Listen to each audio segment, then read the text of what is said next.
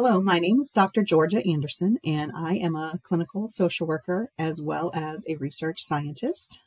I have worked for nearly 20 years as a clinical oncology social worker in a level 1 trauma center, outpatient cancer clinic, and also doing palliative care consults in the outpatient space and inpatient consults, and eventually managed that palliative care service in our healthcare system.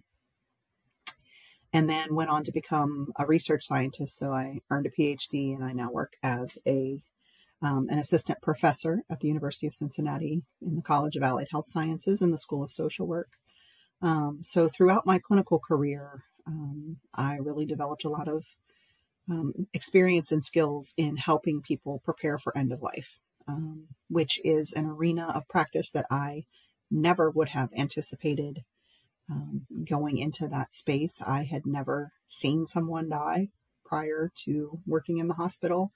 My family was very hush-hush when my elder relatives became ill and didn't really talk much about what was happening. And at the funerals, we certainly didn't talk about the cancer that had taken our loved ones or how that was managed. So death was very scary to me.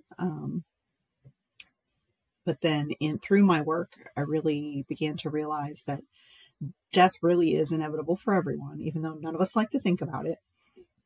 I used to facilitate support groups, and I had one of my patients say the most profound thing. He said, well, if we think about it, we're all terminal.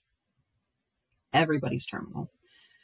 So we sort of in that support group developed the analogy. It's like if you've seen The Wizard of Oz, and the Wicked Witch has Dorothy trapped up in the tower, and she pulls out this giant hourglass and she flips it over.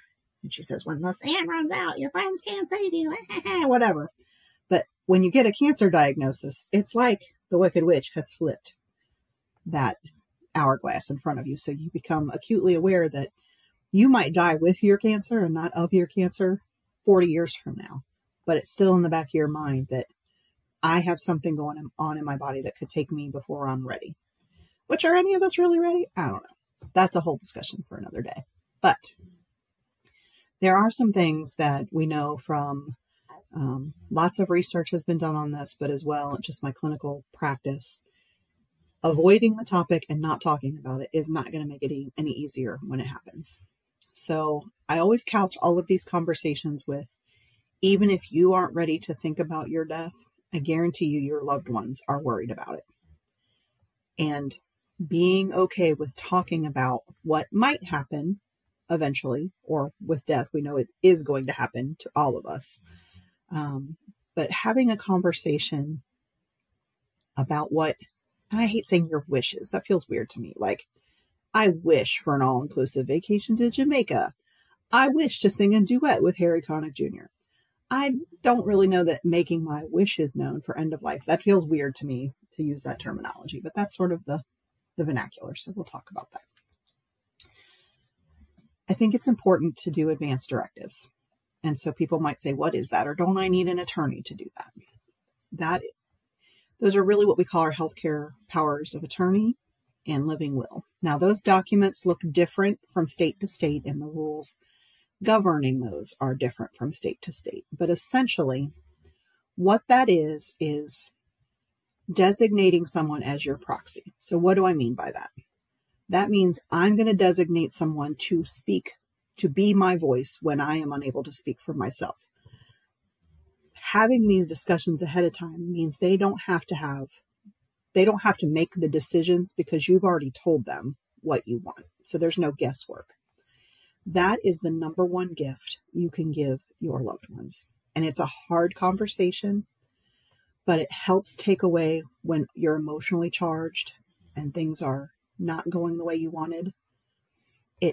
It eliminates that extra layer of worry of, am I going to do right by this person that I love? I always use the example, my father had leukemia that developed from myelodysplastic syndrome. He was a Vietnam veteran who was exposed to Agent Orange. And so he had this myelodysplastic syndrome for years. And even before we knew that he had that, we used to like to go on motorcycle rides. So I would be on the back of his bike and we would listen to Elvis, we're out driving. And so he didn't have to look at me. And so when I started working in palliative care, I would tell him about my work. And so when we were on motorcycle rides, he would tell me what he wanted. He could never have that discussion with me across the kitchen table while looking at me. But on those bike rides, he could tell me, I don't want to die in the hospital.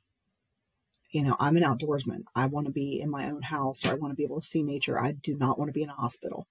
I don't want a bunch of machines keeping me alive. When it's my time to go, let me go. And that was such a gift when that time came for him. It was in Florida during the pandemic. So we had limited hospice support because of the pandemic. So really until his last day, we had to manage things with phone support, but it was different than having somebody there. But it made it easier to help navigate that time, because I knew that he wouldn't be mad at me for not calling the squad to send him to the hospital, because I knew he lived on a lake. He wanted to have his hospital bed facing the lake, seeing the water instead of a hospital bed. So those conversations were hard.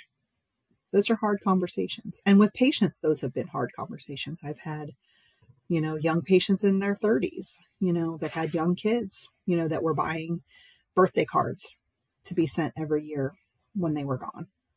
Those are hard things to think about. But like anything else that's scary, and I think about when we're little kids and we're sure that there's a monster under the bed, we're sure.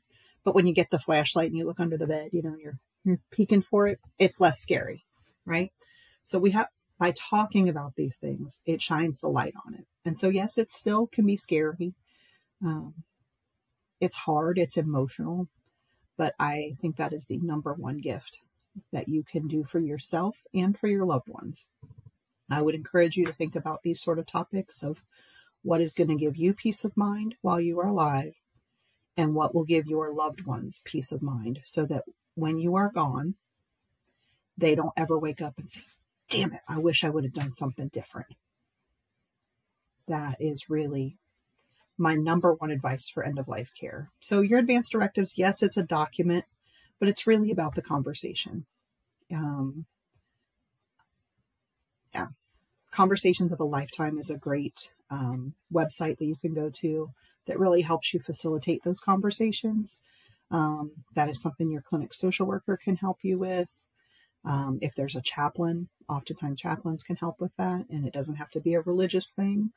But I think it's important to know that it's not necessarily your funeral planning, although those sorts of things are important as well. And those are probably, I would say, the conversation with your family, just to demystify what everybody's thinking about. And then number two is the having your affairs in order, which that always feels really like doom and gloom as well. But that's probably something all of us should do.